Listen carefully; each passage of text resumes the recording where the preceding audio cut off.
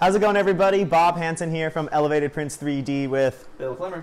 And we're here to talk to you about the Voxelab Proxima Resin printer. Now, if this is something that you think you'd be interested in checking out and watching our videos, then stay tuned. Also, we wanted to let you guys know we got mics.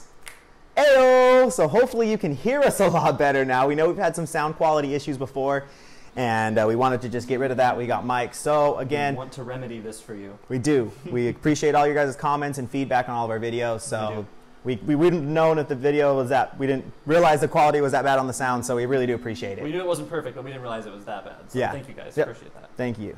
So yeah, this is just going to be pretty much a quick little review on what we think about this printer. So if it's something that you think you'd be interested in keeping tuned, then stay tuned and check us out.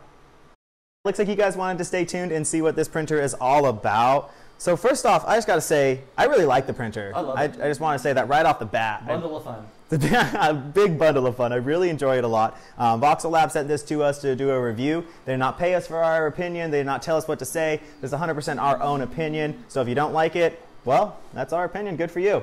We appreciate that.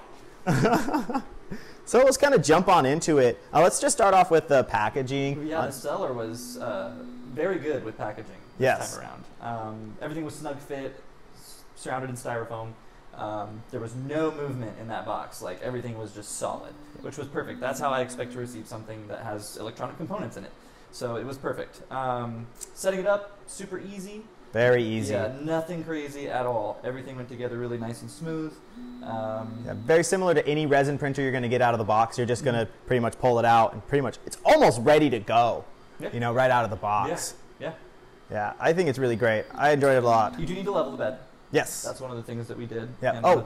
And no resin comes with it. Oh, yes. No resin comes with it. So yeah. Make sure you pick yourself up a bottle of resin when you order this. If you do get some resin, you should check out the Yosu resin, yes. which I don't know where we hit it. I've got it right here. Here it is. Here it is.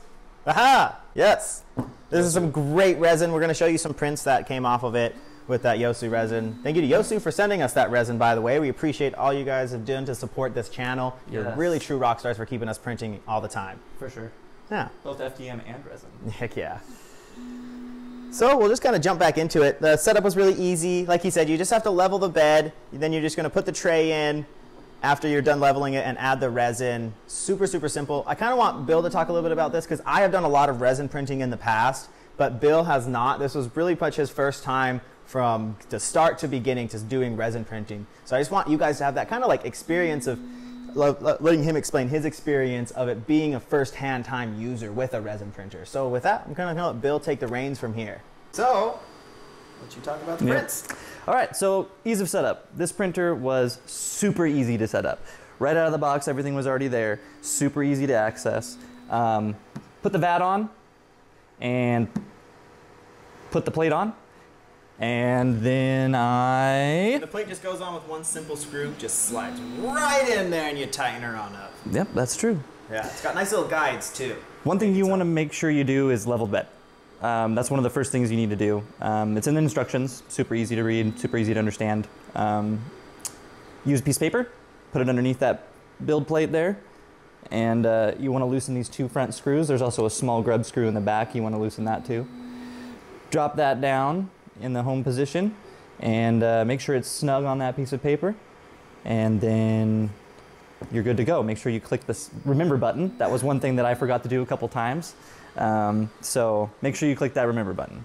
And one thing I want to say real quick, these grub screws are super nice because I've dealt with other resin printers that have the grub screw, the same setup style, and they strip out super easily because they're tiny. They put some thick boys up in here. Yeah, they're nice. Screws. They're really nice. Really nice, but yeah. Slicing software. So we have Chai2Box. That's what we use for our slicing software for resin prints. Pretty user-friendly, not too difficult to use. Like I said, this was my first time using Chai2Box. I did have a little guidance from Bob on some of the points, like hollowing it out, which is important when it's a big fat print and you don't want a big chunk of resin in the end. You want to hollow that bad boy out. He taught me how to put holes in it, which is important to drain the resin when you're done. And yeah, then you just slice it. Oh, supports. Supports. Don't forget your supports. It's always nice to print these types of busts and things like that at an angle where it won't be on the face or any particular spot that you want to be clean and perfect for the print. So I did this one, which we're printing Gollum right now from Lord of the Rings, at a 45-degree angle, flipped so that none of the supports hit his face. So hopefully it'll turn out really beautiful. So keep an eye out because we're going to post that too. And it's just your standard setting supports that we're using on this. It's able to really hold it. The printer does a great job. It really does, yeah. Yeah, it handles the supports super fine. I've seen some other resin printers where sometimes the supports get really weak and it's not able to truly like hold its form like it's supposed to. But this does a great job. This is a great little resin printer. Any issues that I've experienced have just been me being new to resin printing, and it's been my first time. So like I said, that leveling at the beginning was a little tough for me, just because I didn't tell it. It was my fault. I didn't tell it to remember where I put it. So of course we had some issues there. But after that, I mean, there has been no issues with this printer. It's ran completely perfectly. It's printed awesome prints for us, and we've really enjoyed it. Yeah, it's really been a great resin printer. I truly do like it a lot. It's exceeded my expectations for a resin printer because, I mean, I've had the LEU Mars, I've had the CH10 Iron Box, I've done the comparison of those resin printers, and this one really holds its weight right up to it. It's a very easy, simple to use, great resin printer, and the detail is really nice. Yeah. What did you think about the bed adhesion on it? I mean, I think it's great as long as you level it properly. It's fantastic bed adhesion. Obviously I want to get a flex plate to put on it at some point. Yeah. I just find those so nice. They're so nice to break off that resin print. Yeah. If you do get a flex plate, check out the Filament flex plate. I really liked it a lot. Really great bed adhesion. Peeling the prints off pretty Not standard. bad. Nope. Yeah. Yep. I just used A little scraper. one of these guys.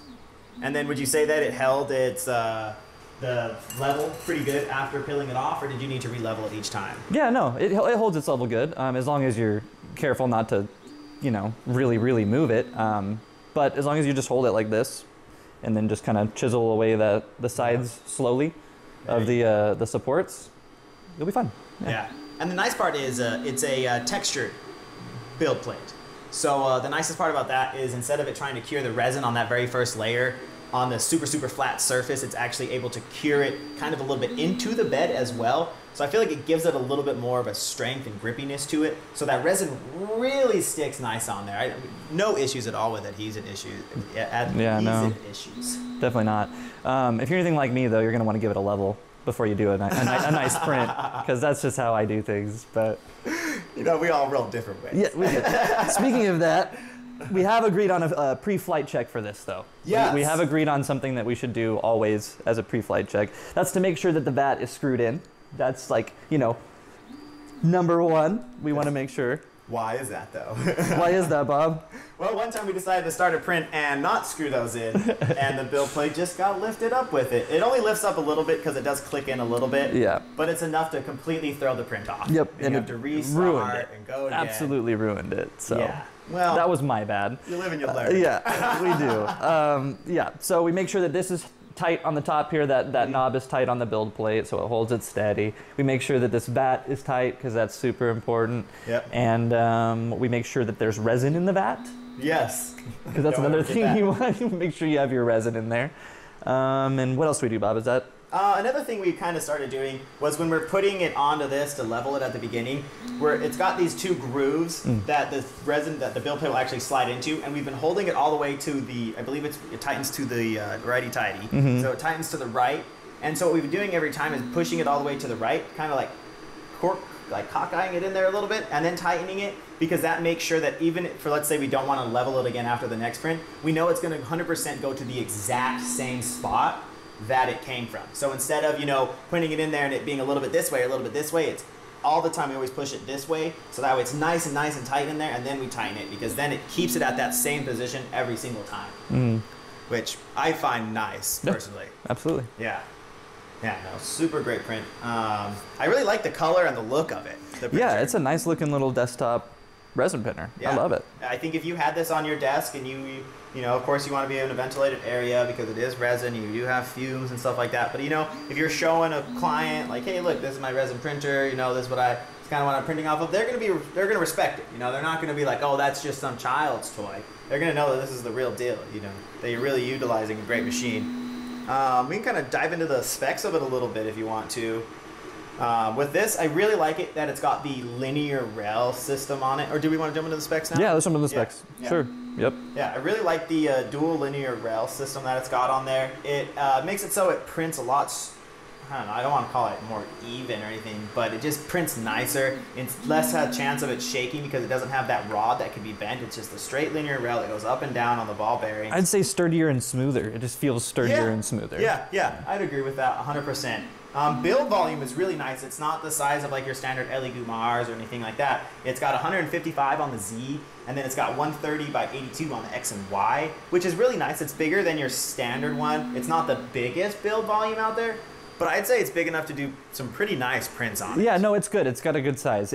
That is the one thing about the Proxima I would change. If I could change something about it. That would be the only thing, is the size of the build. Just make it even bigger. Make it bigger. I love big things. So that's it. That's the only thing. Everything else has been wonderful with this printer. And the print quality is really great. And the reason for that is because it's got the 2K monochrome screen on it, which means it's able to print in finer detail and faster.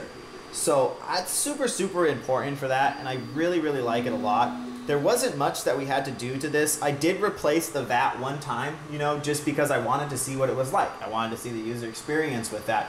Super easy. There's a lot of bolts that are in it, but it's all more or less, you take them all out, put the new vat in, you press it, you put a little bottle cap underneath it to give it a little bit of wiggle room, and then you just tighten it all down. Super simple. I got it first try. I only replaced a vat one other time before that, and I felt comfortable doing this vat just fine. You know, we can jump into the prints now. You know, I feel like you guys are waiting for that. Everyone likes to see the prints. We did have more prints than this, but they were used in our first video, and then we found out our quality on our sound wasn't that good, and then we dropped some prints, and then it suddenly broke, and I think we threw them away. One of the consequences of working on concrete at the moment. But yeah. A couple Eiffel Towers. There was one failure with the Eiffel Tower, but it wasn't on the Proxima. Yeah. It was on one of our other printers, and we were just doing all three of them Eiffel Towers just to see how the comparison would be from printer to printer. This one nailed it. Perfect Eiffel Tower. I really wish we had it. Yeah, it was so good. But we destroyed it. But that's okay. So good. Yeah. But I wanted to print something fun. I wanted to print something cool. And so I chose a pirate ship, and I think it turned out really, really great. I wanted to print something for my kids that they'd like. So I'll set this guy here. You can kind of take a look at that there. Orientation and all that. But stuff. just up like this with supports all along it. Lots of supports. Lots of supports, but honestly, they were super easy to remove. This one thing I like about resin print supports is that they're so easy to remove compared to the FDM. FDM can be more difficult. It can leave a bunch of marks and stuff like that, scuffs on the print. Yep. But with this, oh man, it just pops right off. And it's like, I mean, right off. Didn't leave any crazy marks on this. It looks great. I love it. Yeah, me too. Then we got, the next one was that elf. This was my first accomplished print. So, my first accomplished resin print. It came out on its own. I didn't like even this. help it. Yeah, I printed it on my own. This elf, we wanted to do one with like some details on it, details in the hair and the braids. It turned out really good. You can see detail in the eyelashes. Really awesome print, really fun print. It's a good one. Sorry that you can't see the detail as good with this green resin. It's a really great resin, and especially if you're trying to do like a slime monster or like a cool little ghost or something like that. It does have detail. You just have to really look for it. I know our background probably isn't the best. Let's put our hand behind it. Maybe you can see it a little bit better. But I mean, it's a really good model. It really handled it just fine. It did. But now with this next one we're going to show you, you can really see the detail. This is that Yosu gray, right? Yes. Yeah. Yes, it is. Again. It is my favorite of all of the resins I've used so far. Yes. It just captures the detail so good on everything. It really does. Yeah, I love it. Absolutely love it. That's what we're using right now as well in this print. And I can't wait for this to be done. I know. This one is incredibly detailed. I mean, when I put it on the slicer, it was phenomenally detailed. So I really, really am excited about this print. I'm really excited about it too. It's just been an all-around great printer. I've been super, super happy with it. We haven't had any issues, you know, no reliability issues. It's been going and going and going, you know, nonstop, no problems. Yeah. It's not that loud. One thing I do think is really cool, I don't know if you'll notice it while you're watching it print right now, is that usually with resin printers that it just goes, it comes down, it lays the layer, or doesn't lay the layer, it flashes the layer technically I would say, and then it just comes back up and then goes back down. But this one does a variation. So what it does is it goes down, flashes the layer, and then it goes up slow and then pops up fast and then goes down fast and then slows back down. And I believe that that is to make it so it comes off the vat a little bit easier. I'm not 100% sure. That's just my best guess. Or maybe just so it can find its origin of where it should be going back to easier, or more accurately, perhaps. Yeah. But either way, it's nice. Yeah, it's a nice feature. Nice. Oh, and talk about this cool little thing that's printed on there. Oh yeah, that right there. You just, when you take off this build plate, you can slide it onto that side right there and tighten it back down, and it'll sit it at an angle so it drains that resin right off the build plate for you. Which is super nice, because then you're not having to hold it and sit there. I didn't design it, and neither did Bob. We actually found this one on the community, on a community website. I'm not sure which one we found it on, but props to the designer, whoever you are. Thank you so much, because it's really great and it's helped us a lot. So I appreciate it. Thank you. But yeah, I think that's pretty much the main thing about it. I mean, it came with everything you needed to start resin printing. The scraper, besides the resin, is the only thing. Yeah, besides the resin. So make sure you add that on there. All the Allen wrenches you need. Every bit of tool. Scraper. Yeah, everything was there. Yeah. Yeah, I mean, let's just kind of give it our final thoughts, you know. Bill, do you think that this printer would help elevate your life in resin printing? Heck yeah. It elevated my life in resin printing. Hell yeah, that's and this is the first time I've done it, and I love it. It's wonderful. It's amazing. Hooked. I am hooked. I've got tons of things to slice up right now. It's amazing. He loves resin printing. Well, you know, if you like this video, don't forget to like and subscribe to our channel. Don't forget to share it. You know, if you really like this video, share it on some platforms that you have, or give us a little shout out. Let us know what you think of the video. Was the sound quality better? Was it worse? Hopefully it was better. Hopefully. How can we improve? What can we do better? Yeah, is there anything you guys want to see us do? You know, if there's something you really think that we should do as our next video. We do have other videos coming up soon. We got probably like at least two more videos that are going to be dropping within the next couple months. I know we don't do a ton of videos, but we just want to make sure when we do the videos that they're what you guys want and they're good videos for y'all. So thank you again. Don't forget to like and subscribe. Again, that's just how we continue to grow on YouTube, so that way we can keep making videos for y'all. And with that said, thank you for checking out our video. I really do appreciate it. You guys are amazing. We do appreciate all your support. Definitely. You want to say, not really, no. Perfect. You guys are awesome. Hope you all have a groovy day. Thanks for checking us out on Elevated Prints 3D. I'm Bob Hansen. And I'm Bill Clemmer. We'll see you guys next time. Peace.